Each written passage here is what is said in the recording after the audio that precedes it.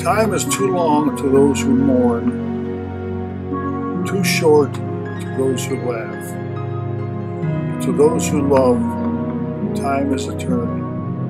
Theodore Klein. This property and Theodore Klein together are really a unique piece of horticultural and agricultural history. In the early stages of the nursery industry, you went out and you hired all the strong backs you could find in March or April. And very few people were out there with a lot of background in nursery production and landscape horticulture. And then around November, you'd lay everybody off. And then the next spring, you'd start all over again. Theodore was one of the people who saw the value of accumulated knowledge in an employee. And so he would bring people on in the spring to work in his nursery and his landscape business. But he oftentimes would keep them on through the winter, working on projects here on the farm and on the property. It was his way of retaining that accumulated knowledge so that in the spring you weren't starting from square one. While he was a wholesale producer and he grew 20,000 of this and 10,000 of that and 50,000 of another thing, a large chunk of the grounds he used as a place to test out other plants.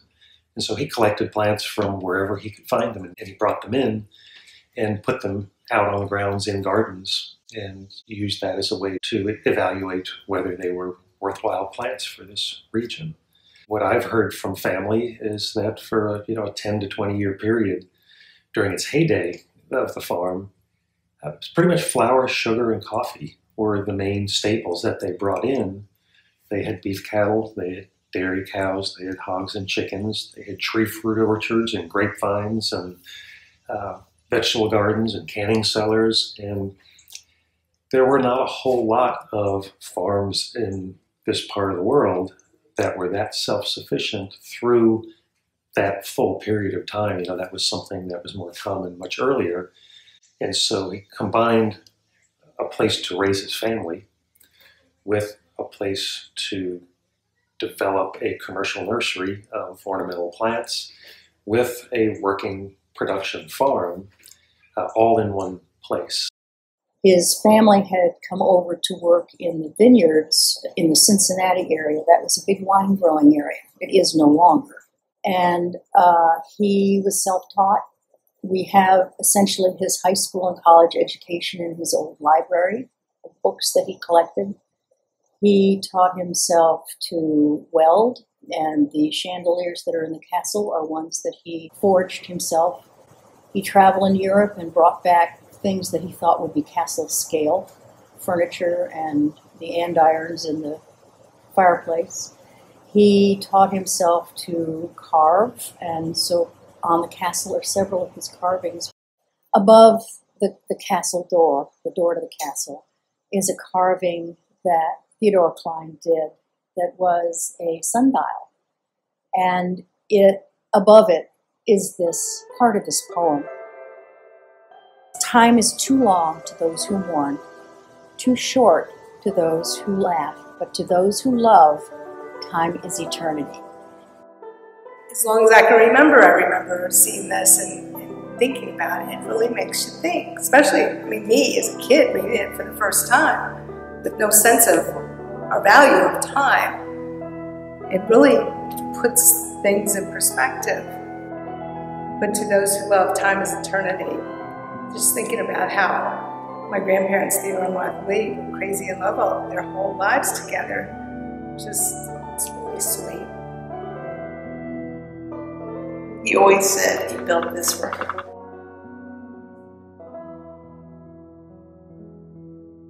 So big and strong that he was, but she passed 2 years before he passed. It was really jolting to see him to come into the kitchen and he'd be weeping openly. He missed her so much. He said, "I built it all for her." They were just such a two-headed monster. They were great. You could walk in any evening. Daytime, they're both going two different directions, but at mealtime they're there, and then late at night watching the news or some horrible nighttime miniseries. But they would be just talking, holding hands, and just sharing their day with each other.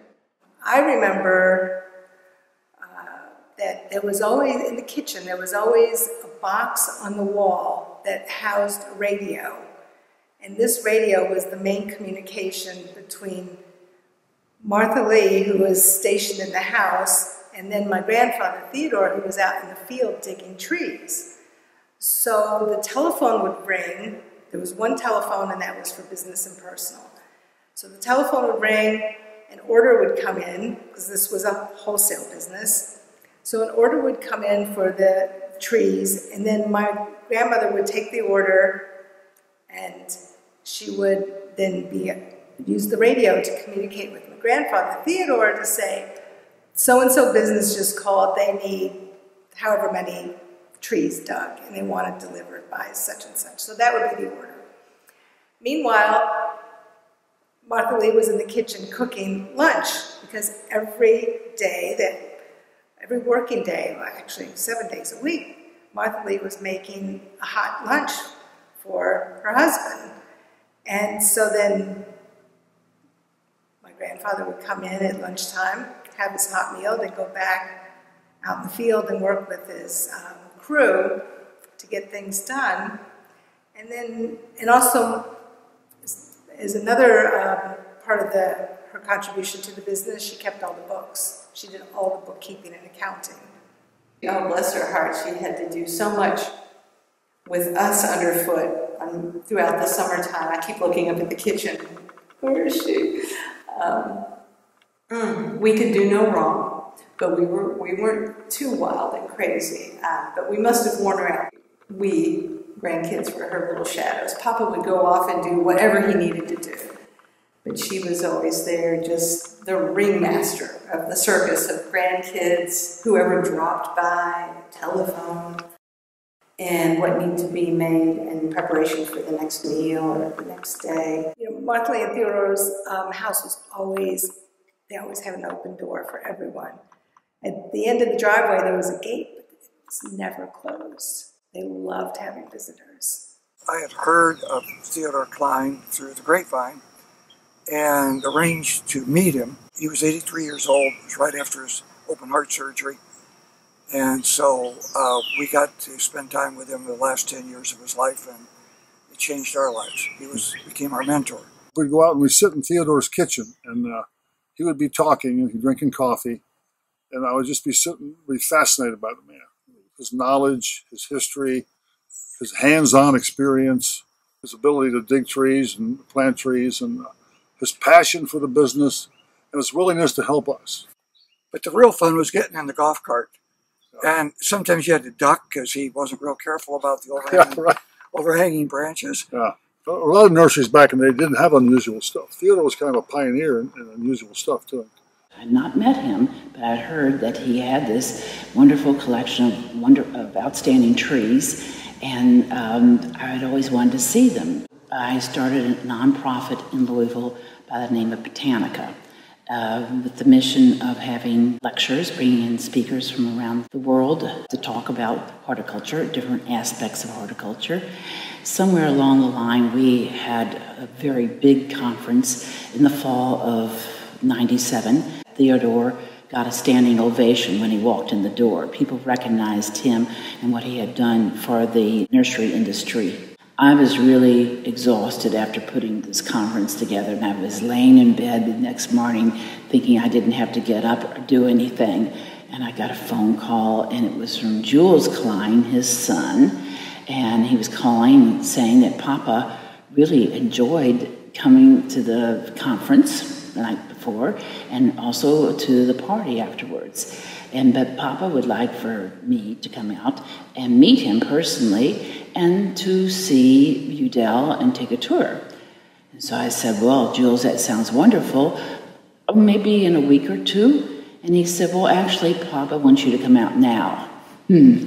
So I got out of bed, I got dressed, and I headed out to Crestwood, and the entire family was sitting in the kitchen, and there was maybe 10 people sitting around a table waiting for me with their arms crossed, and Theodore was at the head. So it was a little intimidating. I thought, this is an opportunity. So many people wanted to see his place and they never had seen it. It was a little bit bold of me, but I asked him, would it be okay if in the following spring we opened up his place, Yew Dell Gardens, for people, a select number of people of the industry to come in and look at his collection of trees. And he said, yes, it sounds great.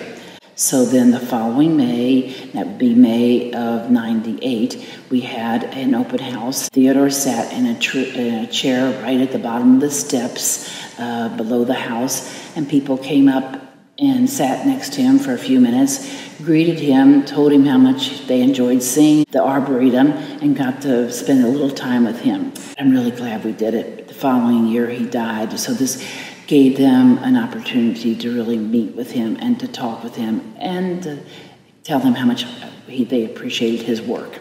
I was fortunate enough to move to Louisville a little while before Theodore passed away. I had met him on a previous visit or two to the Louisville area. Mutual friends in the plant business had brought me out and had a chance to meet and take the golf cart tour and enjoy the plants and the gardens on the property. I think I was in Louisville for about 1.5 years before Theodore passed away. And so during that time, I would come out and visit and learn from him and enjoy the property. He was still working in the gardens, I think right up until just a couple weeks before he passed away.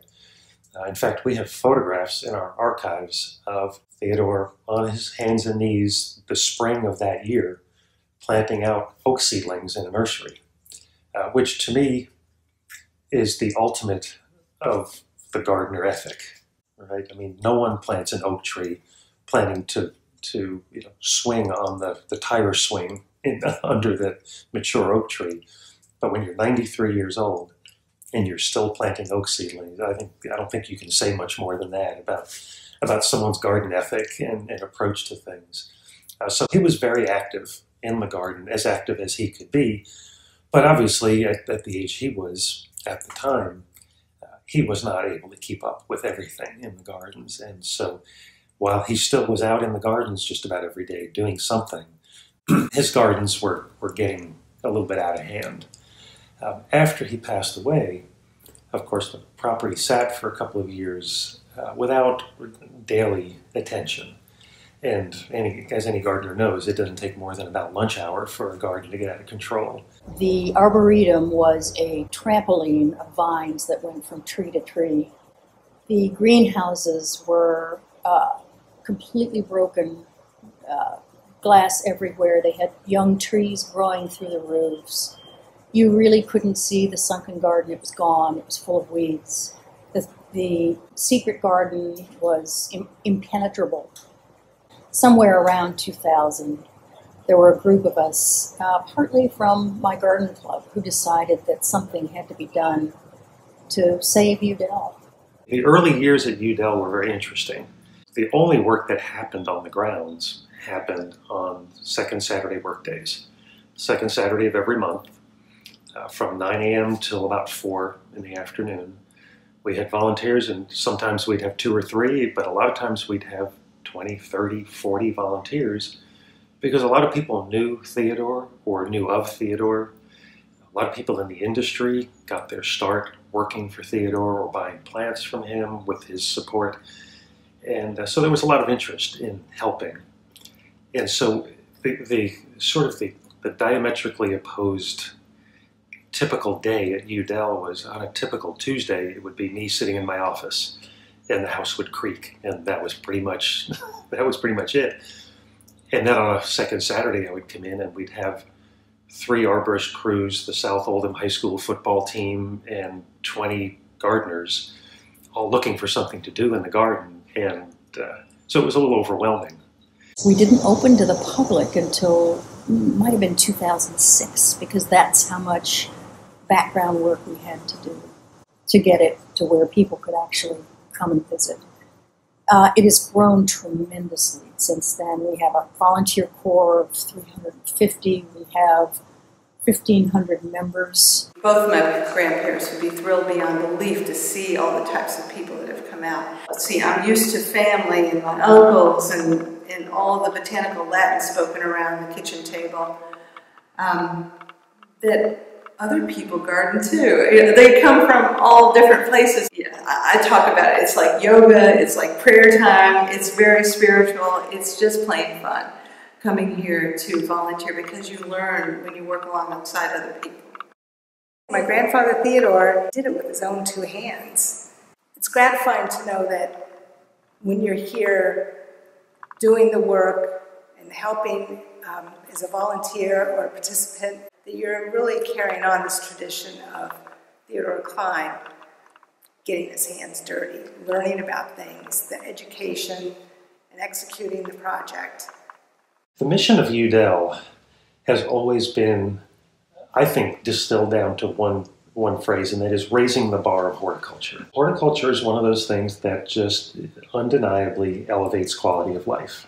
I mean, there's no one who can walk into a beautiful garden and not have that day enhanced. It's just part of our DNA. Whether you're walking through an arboretum planting of just big, noble, beautiful trees, whether you're in a wild garden with tropicals and contrasting colors and forms, whether you're walking through a greenhouse and just looking at cuttings rooting in a bench, sitting on your back your back patio with an iced tea or a lemonade and just watching hummingbirds, feast on the flowers that are in the garden. Some people look at horticulture, ornamental horticulture, as an amenity, but to me, without those kinds of things as part of your everyday life, life gets pretty boring and mundane. A place like Yew Dell can make horticulture more accessible to more people and help people be more successful in their efforts, whether they're ambitious or modest. I always say if your only goal horticulturally one fall weekend is to plant a tree in the front yard, even if the only reason you're doing it is because everyone else in the street is doing it, well, we want you to be as successful as possible, and we want you to get something rewarding out of that. I'm hoping people will have pleasant experiences, and I know they can't all sit around the kitchen table with my grandparents. Bring their own is what I want. I want them to bring their parents, grandparents, and the multi-generations come and picnic here. Welcome to Yew Dell. I hope you enjoy your visit today, whether you've been here 1 time or 100 times. Enjoy a stroll through the arboretum, walk through all the gardens, visit the greenhouse, take a hike on the trails, and when you go home, the best thing to do is plan your next visit.